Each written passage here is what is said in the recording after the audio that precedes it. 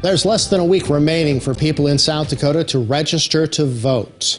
Secretary of State Steve Barnett says there's nearly 593,000 active registered voters in the state and more than 16,000 people who are eligible but have yet to register. Barnett says he was in favor of online voter registration to help people update voter information more easily.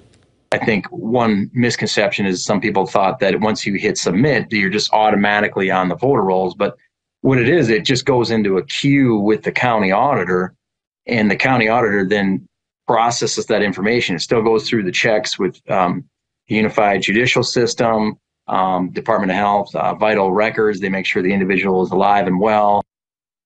You can see why the Minnehaha County Auditor, Ben Kite, is in favor of online voter registration in a KELOLAND.com original by Eric Mayer, online now.